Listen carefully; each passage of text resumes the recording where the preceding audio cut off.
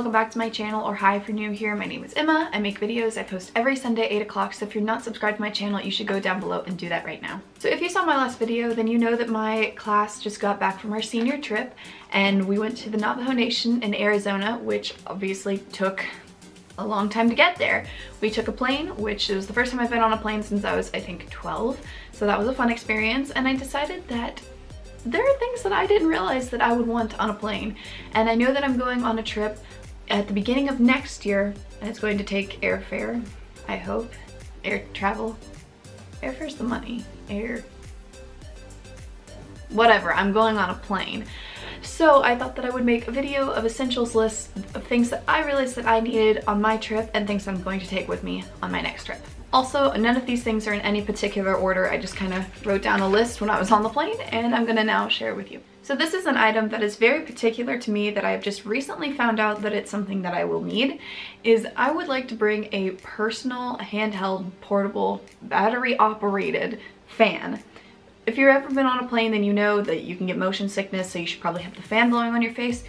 Yeah, but what happens if the fan is broken up above you? Which that happened to me, and I ended up feeling a little bit nauseous by the end of one of our flights. So I think just to be safe next time, I'm definitely going to bring a little portable fan with me because I don't want to risk that again. Also, if you've been watching my channel for a while, then you probably have put together the pieces that I'm gluten-free. I eat gluten-free food. It's not that exciting.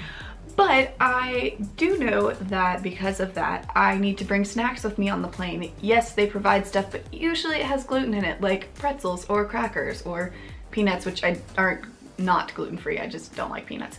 So there's that whole situation. But, so next time I will definitely be bringing my own salty snacks for the plane. Also, something that I didn't really think about before my last trip was that I needed to pre-download movies, shows, or what was the other thing? Or my music. Didn't even realize that I would need to do that. I mean, it makes sense now that I'm thinking about it because you have to turn your phone onto airplane mode. And when you do that, you won't have connection to the internet or be able to use data or anything like that. So you have to pre-download all of these things on Netflix or Amazon Prime or in your iPhone movies or music or anything like that. You definitely have to pre-download those before you go on a plane. So if you're someone who wants to watch stuff or listen to music on a plane, then you definitely have to pre-download all of those things. And what are you going to need to go along with that? Headphones. I'm really tired. I don't think you guys realize I'm still, how am I still jet lagged? I don't know, but I definitely am because, I mean, it's been 2 weeks nearly, and I am still really tired and trying to catch up. So, sorry, I'm not very interactive today. I don't know what that's supposed to mean. I'm not very lively. Now, moving more into things that I will wear the next time I go on a plane. I'm definitely going to wear leggings again. I thought that was incredible. It was very comfortable. I could, you know, sit however I wanted in them. It's better than jeans or anything you have to have a belt with or any sort of skirt because you can get really comfortable in leggings, and that's great. And then also for me, I'm definitely going to be wearing another long sleeve t-shirt because for me, my arms get cold a lot, and I'm going to bring a jacket too, but I like to have that long sleeve t-shirt because I've never been hot on a plane, so I think it's better to have layers that you can take off if you need to. I would also wear comfortable shoes that are easy to get on and off for security, so you don't hold up the line for anyone if you have to, you know, unlace your shoes or anything. And to go along with those shoes, even if you're not wearing it when you're getting on the plane, you can have cozy socks so that you can take your shoes off as soon as you get on the plane, and then you're comfortable and it feels a little bit, you know, more relaxed. And even if you just want to take them in your bag and you can take off your shoes and then put the comfortable socks on, you can do that too.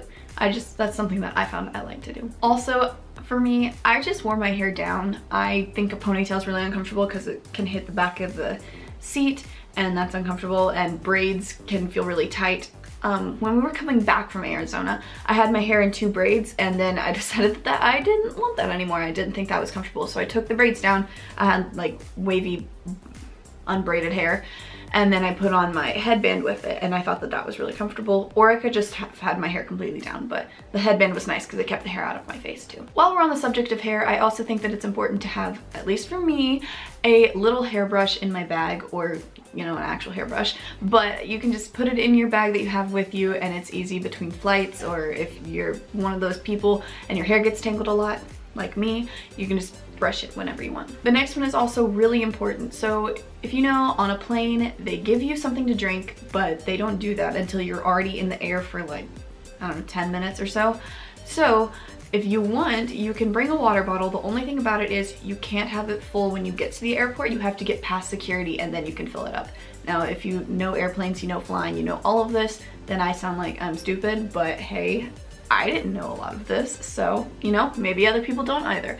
So it really is important to take a water bottle with you, because if you first get on the plane and you realize that you're really thirsty, there's nowhere for you to get water. So you have to wait until they would bring you anything to drink. But if you have your water bottle that you filled up after you went through security, then you've got that with you too. Now, maybe you're wondering, what are you gonna carry all this in? You can take a backpack. Now, I have been one of those people who has never had a backpack before, like when I go traveling or anything. I've always just had a purse.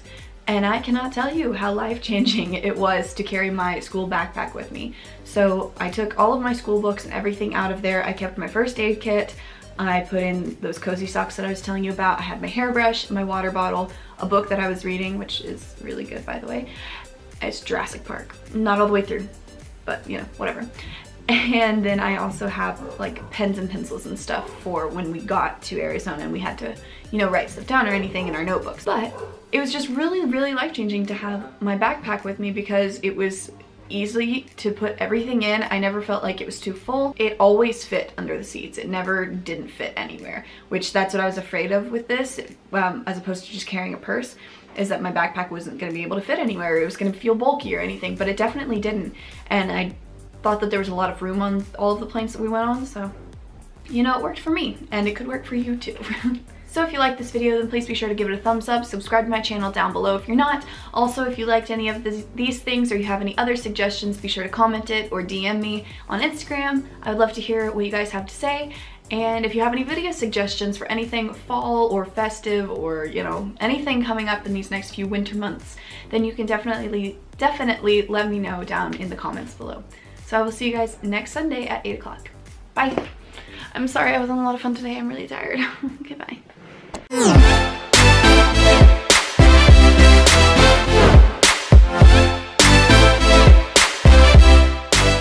Along with that, what are you gonna need? You're gonna need headphones.